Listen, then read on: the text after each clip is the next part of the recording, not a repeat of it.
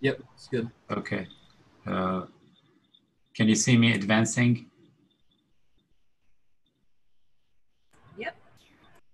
Okay, so again, let me know if there's any problems. So yesterday, Dr. Gupta asked me to talk about something, if possible. So I said, yeah, this lecture, I gave it maybe 2 years ago or 3 years ago. It's the anatomy of the Pterygopalatine fossa. And it's a very nice area because, as you see on this graph, why is it important? This is why. So any tumor in the sinonasal cavity can, whether it's an orbital tumor or sinonasal tumor, you can see those percentages. 35% of the tumors of the orbit involves the pterygopalatine fossa. Any tumor of the maxilla, 42%, sinonasal, 23%, and a primary tumor of the pterygopalatine fossa itself is 19%. So it was named pterygopalatine fossa because of the pterygopalatine ganglion in it, okay? Again, can you still see the screen? We see it. Okay, so we'll continue. So basically, this is what we're going to be presenting. We're going to go quick. Mostly, it's the anatomy of the fossa, which is important, the opening and the different foramina that we have. The contents is going to be quick, and some imaging, surgical approaches. If we have any time, just we can do those. So for the bone, let's just skip this this one. So for the bones, as you can see, it is hidden behind the maxilla, so you cannot see it. You can, unless there's a gigantic tumor, but this is a fossa that is basically hidden. You have to dislocate and disassociate all the bones to be able to see that the fossa is just hidden behind this maxillary sinus where the pointer is. So this is a look from the side. This is the right side after you remove the TMJ. So to access the fossa, you have to go through the infratemporal fossa, which is here, and you have to go through the pterygopalatine fissure to reach it. So here, this is the sphenopalatine foramen. Is going to be the foramen at the deep end that connects it to the nasal cavity. And then, as you can see here, you have the inferior, the infraorbital fissure up front, which is connects it with the orbit. And then you have the infratemporal fossa on the side, right underneath the zygomatic arch. So you have to go through the infratemporal fossa, through the pterygopalatine fissure to reach it. It's almost impossible to access it from the side without major surgeries.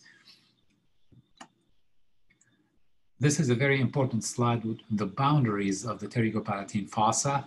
So we know, but we have to know them. So it's similar if you're like in the attic or the tegmen. You have the 6 boundaries: superior, inferior, anterior, posterior, medial, and lateral. So anteriorly, if you're sitting, let's say you stand in this fossa, you have the, in front of you, it's going to be the maxilla. So anteriorly, it's bordered by the maxilla. Posteriorly, it's the base of the pterygoid and the sphenoid. Medially, you will see it's the perpendicular plate of the palatine bone. You know the palatine bone is a bone that has an L-shaped. It has the perpendicular plate, and it has an horizontal plate. You will see it. The horizontal plates of the palatine bone, they fuse to form the posterior third of the hard palate. So the medial border of the perpendicular plate of the palatine bone. Laterally, it's basically the pterygopalatine maxillary fissure, which is this one here that connects it to the infratemporal fossa. Superiorly, as we said, it's the sphenoid and the orbital process of the palatine bone. And inferiorly, you see the pyramidal process, the palatine bone, they fuse. So it doesn't communicate inferiorly because everything fuses, and you have the greater and lesser palatine foramina that we'll see. So this is a very interesting paper published in I think maybe 15 years ago in the Neuroradiology Journal, and it can describe very beautifully the anatomy of the pterygopalatine fossa. So if you're looking at the one here, let's look at the one on the left. So this is a view of the sphenoid bone. This is the sphenoid sinus that you can see, the left sphenoid sinus. This is Vidian. Superior lateral to it, you have rotundum, where V2 comes through, greater fissure, inferior fissure, and this is, as you see here, the medial plate, and here the lateral plate. In between, you have the pterygoid muscles, which there. So this is basically the pterygopalatine fossa, but to be able to see it, it is hidden behind the palatine bone. Can you see those pictures and the animation? Yes. Yeah, we can see it. Okay, so basically this is what you see. The palatine bone is this yellow bone that is an L-shaped, and it covers, it's the bone in front of the sphenoid bone, and it formed this cavity, which is about 6 to 8 millimeter deep. And this is as you see here through this arrow, just to assess the depth, this is the pterygopalatine fossa. As we see here, you have medially the Vidian canal, superior and lateral, you have the rotundum. Usually the distance between the two is 6 millimeters, 5 millimeters, 7 millimeters, something like that. In the majority of the cases, the 70%, the actual Vidian canal is medial to the perpendicular, to the medial pterygoid plate, okay? If we go here, you can see the medial plate. Usually it is medial to it in most of the cases. 25% it is lateral to the medial plate. And this is the view from the side. We can go a little bit fast in here. Again, it is hidden deeper to the infratemporal fossa. So to access it, you have to remove the mandible, you have to remove the parotid, the masseter, and you have to remove the zygoma, and it's hidden deep. And you can see the yellow on the screen is the palatine bone, seen from the side. And this is the very common view that we see because it's a lot easier to access this area endoscopically. Oh. Okay, so we can see here, this is the view on the left side. This is the maxillary sinus on the left, posterior wall of the maxillary sinus, and this is the palatine bone with the perpendicular plate. You can see here, this is called the conchal crest, which is the crest of the attachment of the inferior turbinate. And this is the sphenopalatine foramen. And those are the important landmarks, the orbital process of the palatine bone and the sphenoid process on the palatine bone.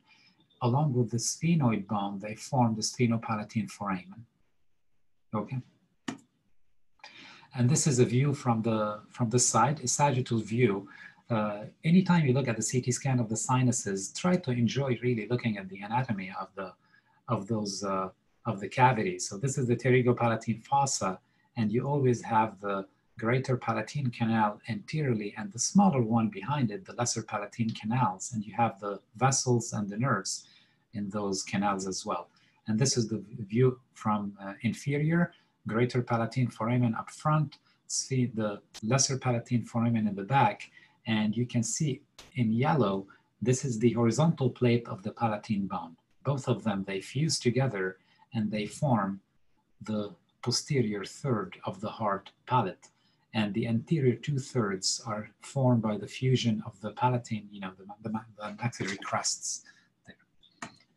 And this is the one that is a landmark anytime we do sinus surgery, and it's very important for the boards. So if we look at this separately, you can clearly see the most important one is the one on top. So if we look at this picture, this is, again, a standard picture for our boards and for any sinus surgery we do. So we are in the sphenoid sinus, as you see. This is an intersinus septum, and it's very important to have the septa in the sinuses in a vertical direction. If you have one in a horizontal direction, you have to think about an Onodi cell or something like that. So you can see here, this is superior lateral. It's always the rotundum. Medial inferior is always Vidian. The distance between them is about 5-6 millimeters. In 10-15% of the cases, the Vidian canal is dehiscent in the sphenoid sinus. So when you're doing any sinus surgery, 10-15%, if you're super aggressive, you can hit this nerve and the patient may have some dryness of the eyes. And this is, as you know, medial plate, lateral plate, and this is what we call the pterygoid space, is the space between the medial and lateral pterygoid plates. And this is what we call the base of the pterygoids.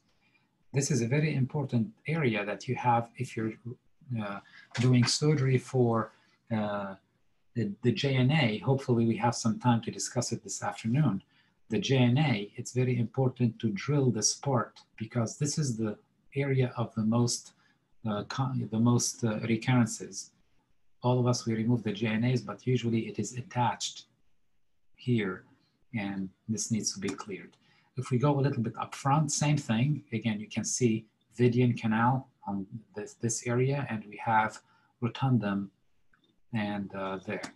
And we go up front. This is basically the Pterygopalatine fossa, and we go a little bit more up front, and you can see inferior turbinate with the conchal crest and the middle turbinate. And you can see here, this is the greater palatine foramen. And as we know, this is the L-shaped, as you see, the lacrimal bone, and this is the horizontal plate of the lacrimal bone. And this is the orbital process and the sphenoid process of the palatine bone. And here it's going to be a bit between the sphenopalatine foramen. And as I said previously, the palatine bone, they fuse together to form the posterior third of the hard palate.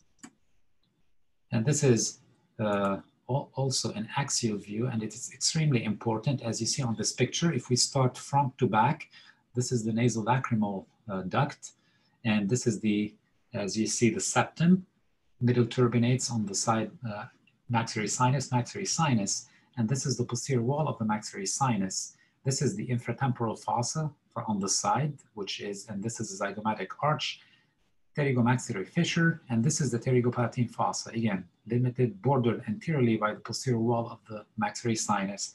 And here you can see it's a bone defect, which is the sphenopalatine foramen.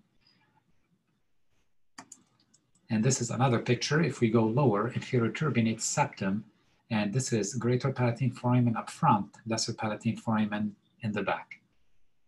As I said earlier, this is medial plate. This is the lateral plate, and in between, you have called the pterygoid space, which has the muscle. And this is an example of a patient who had a polymorphous low-grade adenocarcinoma. This is a superior view, and this is the right maxillary sinus in its entirety in the specimen. This is the bulging of the tumor, inferior turbinate, septum is here, and this is, you can see, this is the border, posterior border of the maxillary sinus, and this is, as you see here, medial plate, lateral plate, and this is the pterygopalatine fossa completely here in this specimen. The openings are very important. So as I said, it's a structure that it's a place like has 6 boundaries: superior, inferior, medial, lateral, anterior, posterior. So if you're standing in it, and if you look superiorly, it's the inferior orbital fissure that connects it to with the orbit and the skin. Inferiorly, you have the greater palatine foramen, lesser palatine foramen, and you have the posterior superior alveolar foramen. Medially, you have the sphenopalatine foramen. Laterally is the pterygomaxillary fissure that connects it with the infratemporal fossa. And posteriorly, you have rotundum and Vidian. And this is the pharyngeal canal is present in about 10% of the cases. Same. I hope you can see just simple the animation there. It's basically repetition. And this is one of the anatomists in Canada. He used to give the lecture on the pterygopalatine fossa, and this is how he had the drawings of it. So basically, I took the same thing. This is looking from the side on the right. This is the right side of the patient. You can see the number 5 here. The extension is the infraorbital fissure, and in the back we have rotundum, Vidian, and the pharyngeal canal. 4 is medial, the sphenopalatine foramen. You don't see the pterygomaxillary fissure. And 6 is the superior, as we said. You have 3, 6, 7, 8 are the 3 inferior openings. Greater palatine with 7, lesser palatine with 8, and the posterior superior alveolar nerve is number 6. And this is, it looks like this. For all of you guys who like animals, just a repetition, this is my giraffe. This is a trademark picture. So it's exactly as it's envisioned in here. So those are the different openings of the pterygopalatine fissure. And if the giraffe sticks her tongue out, it will be the infraorbital nerve. So anteriorly, as we said, the infraorbital fissure, and posteriorly you have Vidian, rotundum, and pharyngeal canal. Medially, as I put here in number 4, is the sphenopalatine foramen, 6 is the pterygomaxillary fissure, 7, 8 greater and lesser palatine foramina.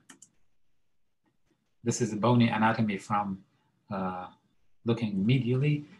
This is the sphenopalatine foramen with those important crusts.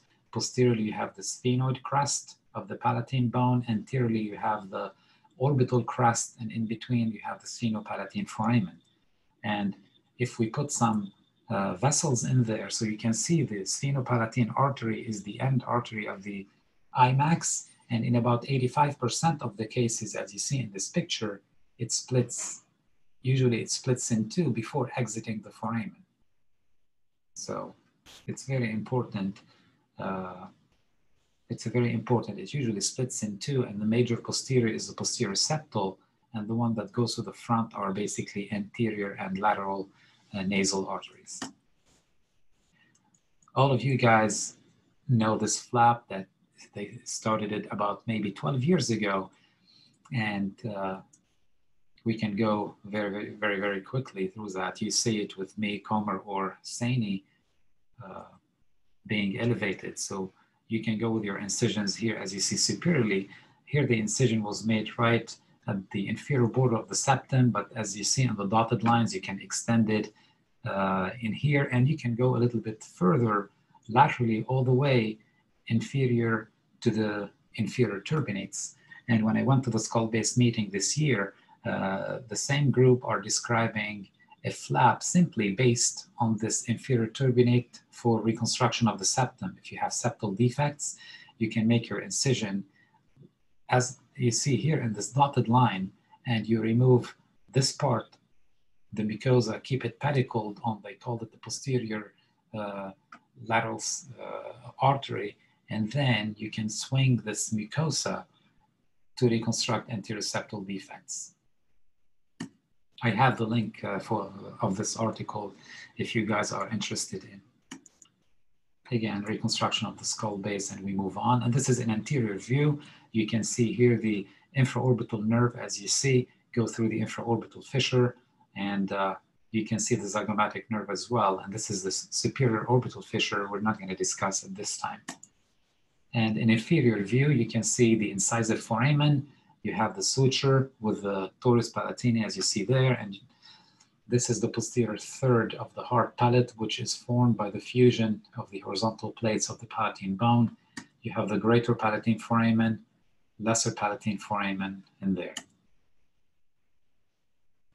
And this is very important, you know, those flaps, the greater palatine artery, that you can use different flaps to reconstruct soft, hard palate defects, like in clefts.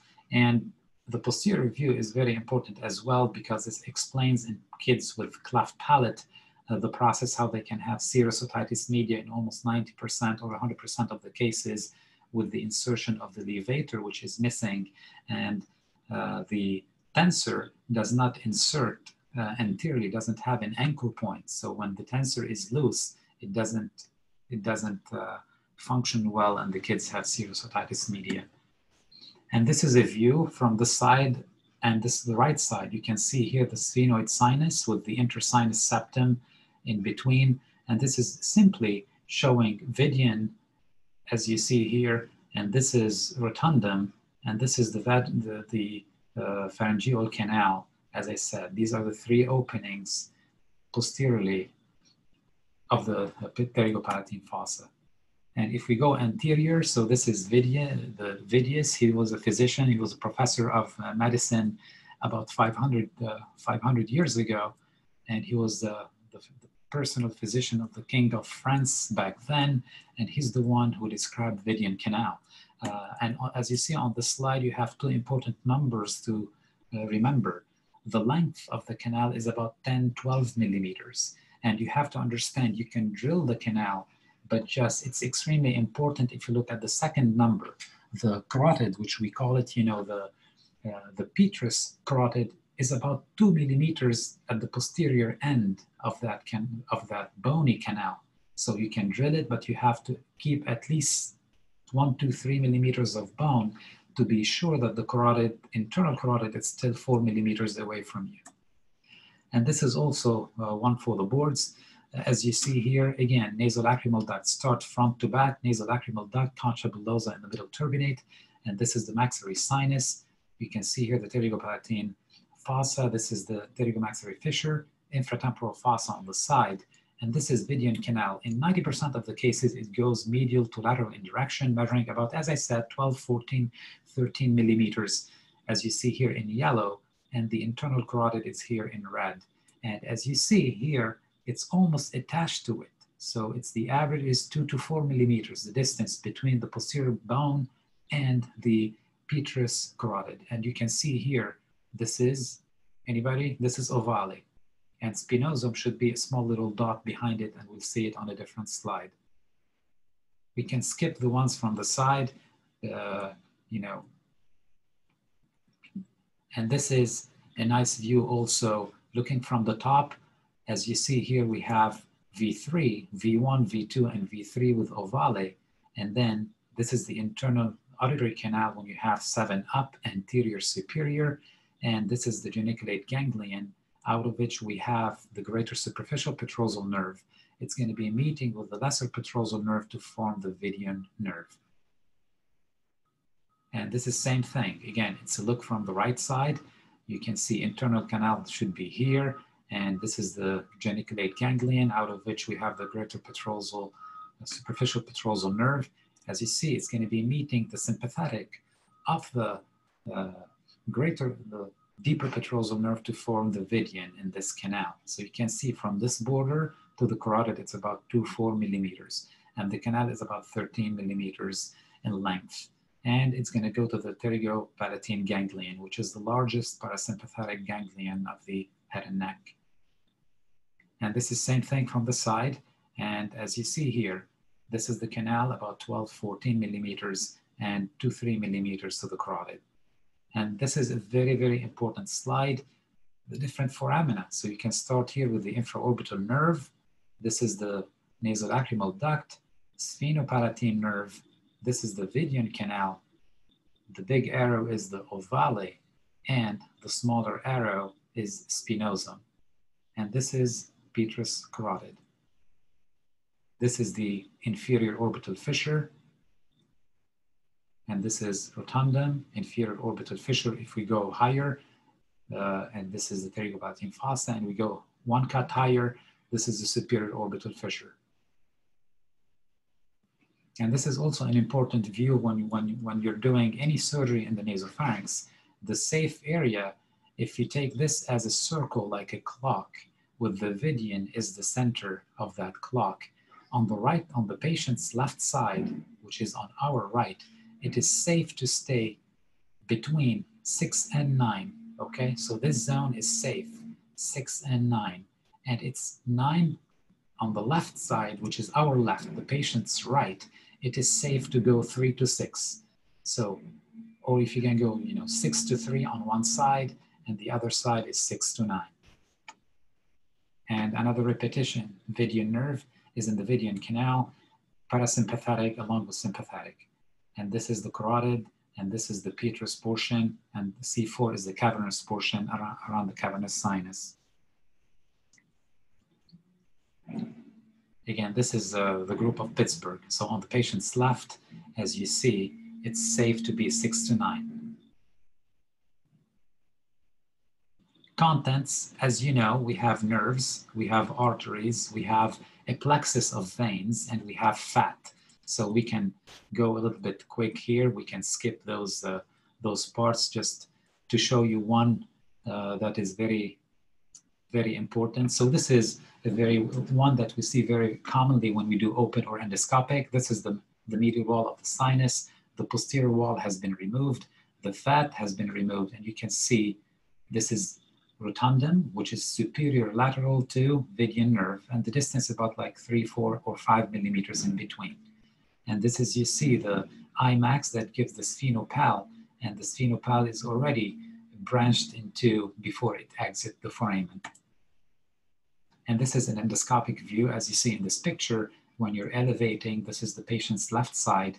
When you're elevating the mucosa, you can see the sphenopalatine foramen through which exits the sphenopalatine artery.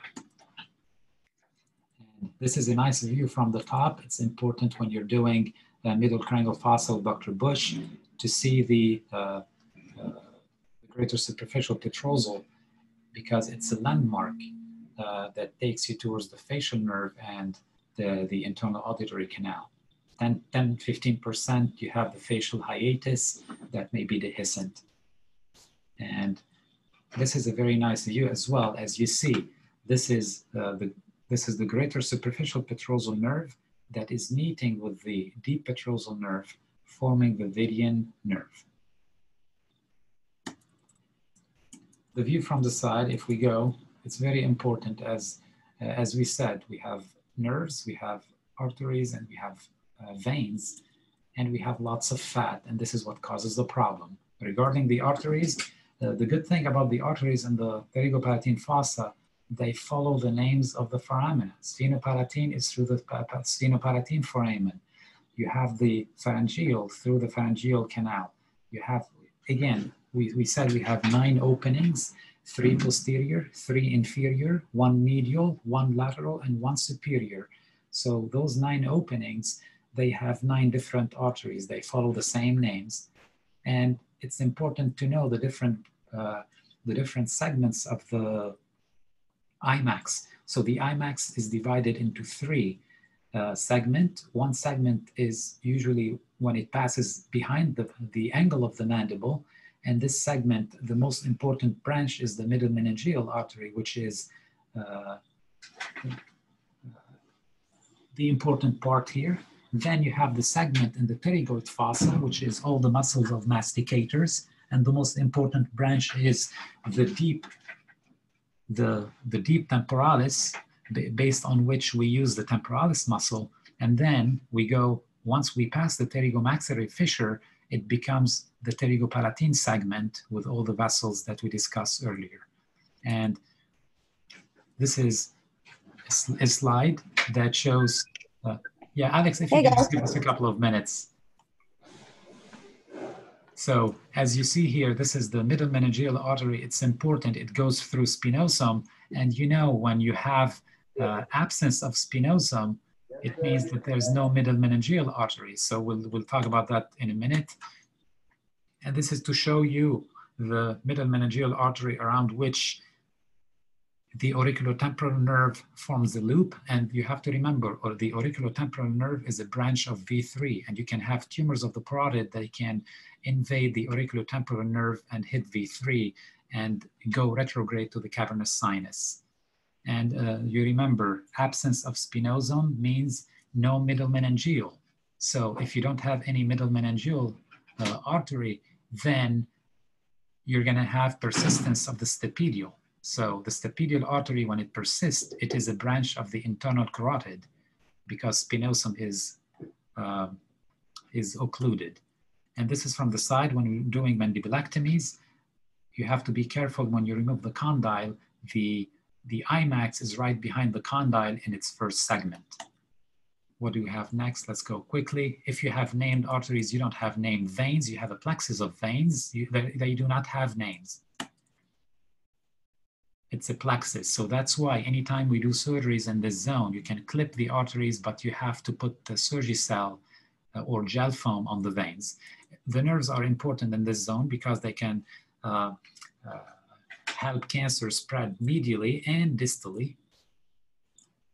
And as we said, the greater superficial petrosal nerve has parasympathetic and sympathetic. The parasympathetic, they go straight to the ganglion, and you have the parasympathetic the synapse, they go right from the pterygopalatine ganglion to the lacrimal gland and to the mucous gland of the sinuses and some of the palate.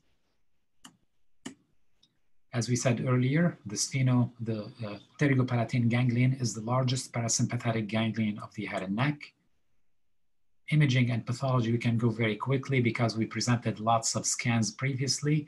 So again, it's very important for perineural spread. This is why it's a very important area. You have the nerves, any cutaneous skin cancer. I'm just going quickly. We will talk about that hopefully in this afternoon when we talk about the nerve sheath anatomy. So you have the 3 connective tissues, with the endoneurium around the axons, and then the perineurium, and you have the epi on the surface. And any tumor, as you see in here, when it invades the perineural space, like this one, this is what we call perineural invasion. Some pathologists, they say if you have involvements of 30% of the nerve sheath, you have perineural invasion. Our guys at Marquis and the pathologist, they want to see the tumor invading the perineural space. So this is why, you know, how cancer spread. We can quickly go through these. Again, perineural spread, you see it. We have cutaneous cancers. They hit the infraorbital nerve, they go retrograde, they reach the fossa, rotundum, cavernous sinus. And I wanted to show you one more slide. These are the international, because skull-based cases are not very, very common. In 2008, there was 17 different departments. They put cases together, and they had about 1,300 of skull-based cases based on pathology, histology, etc. And they found that despite having positive margins in any skull-based case, in a third of the cases with complications, mortality is still low, recurrence is still high. And this is, you go quickly, negative margins, positive margins, and a similar slide for positive perineural invasion and negative perineural invasion. Lots of cancer. Let's show you some cancer before I finish. These are some cancers with perineural invasion: adenocystic, squamous, mucoap high grade, basal cells, they can invade nerves, melanomas, lymphomas, they can invade nerves, rhabdo, and metastases. And we can have benign conditions like even mucormycosis. This is a patient when I was a fellow at Davis. You can see he had optic neuritis and cavernous sinus involvement, and he had mucormycosis. Unfortunately, he died after 9 months after we operated on him. Surgical approaches, we're going to go again, less than a minute, I'll be done with this conference.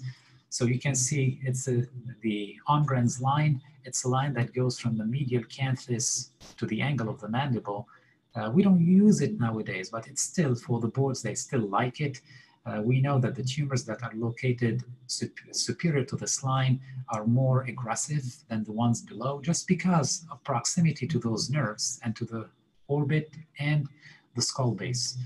So the Pterygopalatine fossa is usually in there, as you see. It's in this. The Ongren's line was described several decades ago, so we didn't have the radiological advances. It was based on regular X-rays from the side, not on scans or not on any endoscopic stuff. And this is a very old slide. Access to the fossa, you can go either from the front. As we said, it's a cavity, 3D dimension. You can go straight front to back. You can go from the side. You cannot go from the top because it's going to be transcranial. You can reach it from below, but the only thing that we do from below when you do sinus surgery with Comer or you inject lidocaine or epinephrine just in the foramen, and you have to go about like 5-6 millimeters, aspirate, and then simply do the block. But most of the accesses are anterior or from the side. And we can skip this one. As I said, lots of fat in the fossa. In the past, they used to go Caldwell Luck. This is one of the, when I was a resident, wow, 18 years ago, we had a patient with a simple epistaxis. We had to put in a, you can see, she has a tube, ET tube through the nose, and we inflated the balloon because we didn't have any Foley. So we had to use an ET tube, inflate, and then push anterior and put water in the balloon and pack. Anyways, we used to go, we did not go endoscopic. Again, we are getting old. We used to do Caldwell Luck and use the microscope, identify the fossa, and you can see, we put 2 clips on each vessel. And when I was a resident, if you see here the left lower screen, we used to have this Cummings. I think it was the 4th edition. In the 4th edition, when you look at the Pterygopalatine fossa, there was no endoscopic approach. Those are the approaches that we use in skull base. And when we finished our fellowship, they started talking about endoscopic approach. Again, I was a fellow in 2007, and the The nasoseptal flap was popularized in 2008 after Pittsburgh started publishing. So it was evolving, and here you go. Now it is very important, as Bryce did in his presentation. Bryce, this presentation is maybe 10, 12 years old, so I was there first. So I added the endoscopic approach to the textbook anyways. And endoscopic anatomy, you know the endoscopic anatomy. This is one of my cases, a patient on the right side. And here it's a little bit hard for you to see, but this is Vidian nerve, okay? This is Vidian nerve. And there's another slide that shows it better. We're removing the tumor endoscopically. I was a fellow back then. It was 2008. And this is when we did the cleaning endoscopically. So this is Vidian that you see clearly. We opened it completely, the sphenoid sinus. And this is rotundum with V2. Again, I was a fellow and I did this case. It was 2008. And open approaches, we can skip them. You can see those, sometimes we do once every month or so. Very, very important, very dear to me. And this is the skull base that Paul Donald wrote. He wrote the first textbook on skull base surgery. So I was his fellow for 3 years. So I know his textbook by heart.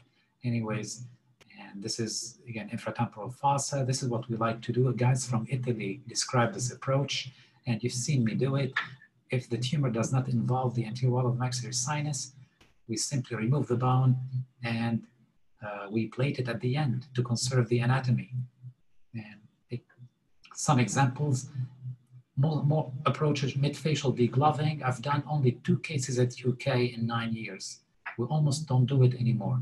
This is basically to simply not have any cutaneous incisions.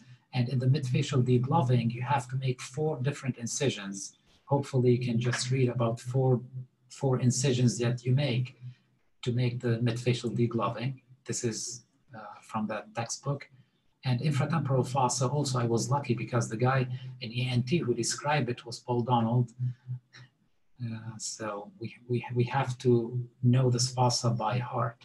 So, and you see, we remove this bone and we put it back at the end. Anyways, we can talk about that later. Pathology, I'm going to be basically skipping them, showing you just slides. This is a schwannoma. They say schwannoma is the most common tumor of the Pterygopalatine fossa, but when I give the lecture in the afternoon, another reference, it put JNA now as the most common. So again, schwannoma, you can have inverted papillomas with perineural spread. You can have squamous cell carcinomas. You can have, again, involvement, as you see here, thickening of the nerve. You have to know what are the different, let's say this picture, this is an MRI, and you have to know the signs of perineural spread of an MRI. 1, you can see enhancement of the nerve. Number 2, thickening of the nerve. Number 3, destruction or enlargement of the bone foramen. And number 4, you can have a skin cancer, but disease in the cavernous sinus. So there's a skip tumor.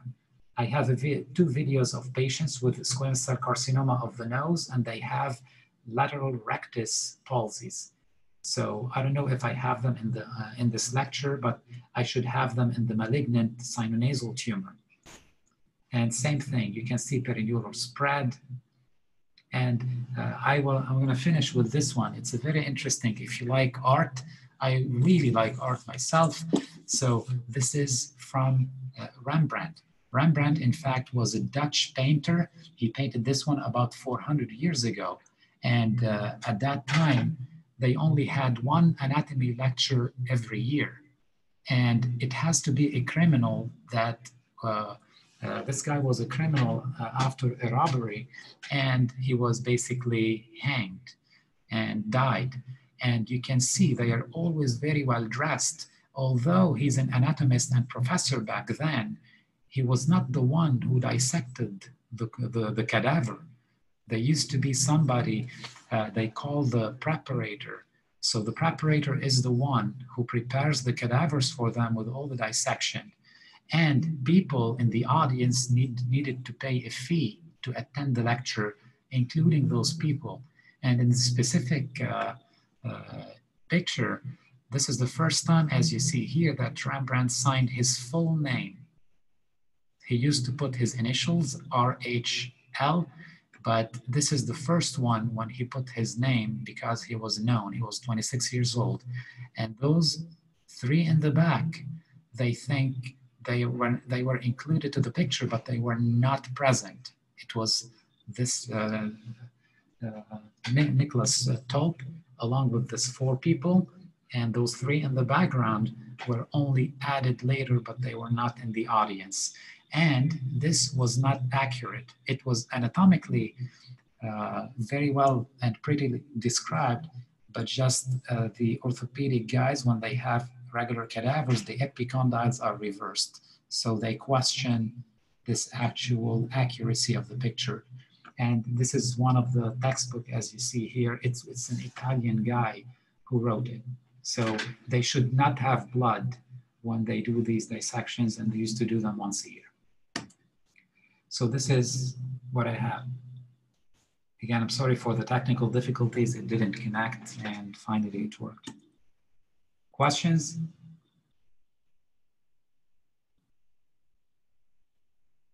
Okay, so if you have any questions, let me know this afternoon. I'm giving the lecture on benign sinonasal tumors, so we can answer them back then. Okay?